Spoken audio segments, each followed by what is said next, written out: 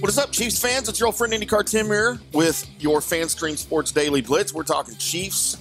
We're talking Chargers. And how about that? Just when you think the Chiefs can be sunk on the road by a division opponent, Mahomes, Kelce, and company prove you wrong and send Justin Herbert, Jim Harbaugh, and the rest of the Los Angeles Chargers home with a frown on their face. Kelce is back. The Chiefs are still perfect at 4-0, and the Chargers are looking for answers. The Chargers fall to 2-2. The Chiefs are now, as we said, 4-0. As Patrick Mahomes passed for 245 yards and a touchdown while rediscovering his connection with Travis Kelce, and the Kansas City Chiefs rallied from an early 10-point deficit to beat the Chargers 17-10 on Sunday.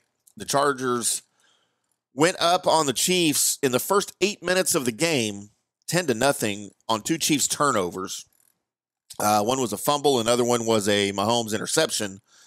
And on that interception, on the return that was fumbled by the Chargers defender, during the scrum there to recover on the sideline, Mahomes dove in, as you expect him to do, to try to recover the ball, but Rashee Rice was laying on the turf, and Mahomes fell on the back of his legs, and Rashee Rice barely got up, was barely able to make it to the sideline, and he immediately was loaded on a cart, taken to the locker room, and did not return to the game.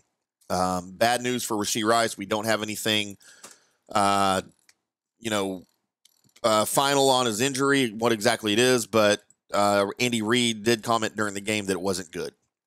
So he may have gotten some news before anybody else. But Mahomes made his 100th regular season start. He completed 19 of 29 passes for the two-time defending Super Bowl champs, who are 4-0 for the first time since 2020. Kelce finally had a season high in receptions with 89. He set the franchise's career receptions record, passing fellow tight end and Chiefs great Tony Gonzalez. The Chiefs have now won 6 straight over the Chargers. That's also 11 straight road wins through its AFC West rival, the longest active winning streak by a visiting team, and tied for third all time.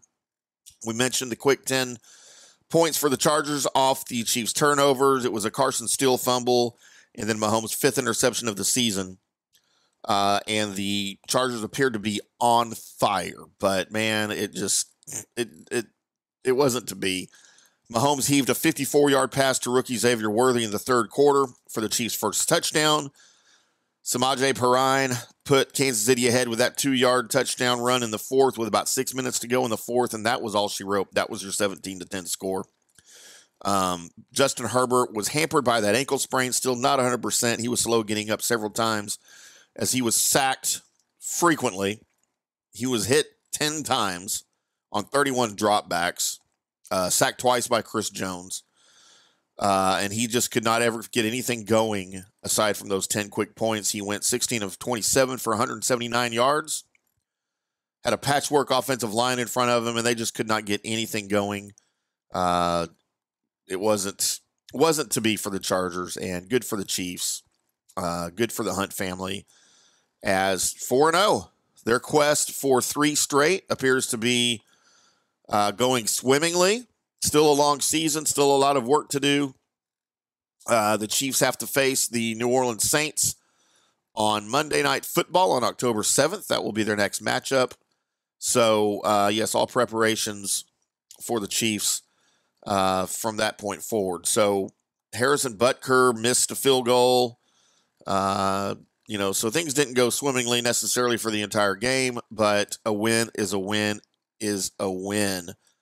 The Chiefs are, so they're, as I mentioned, 4-0, all things going well, and we will keep our eye on the Rashee Rice situation. We will update that for you when we find time here on FanStream Sports as soon as that comes available for us.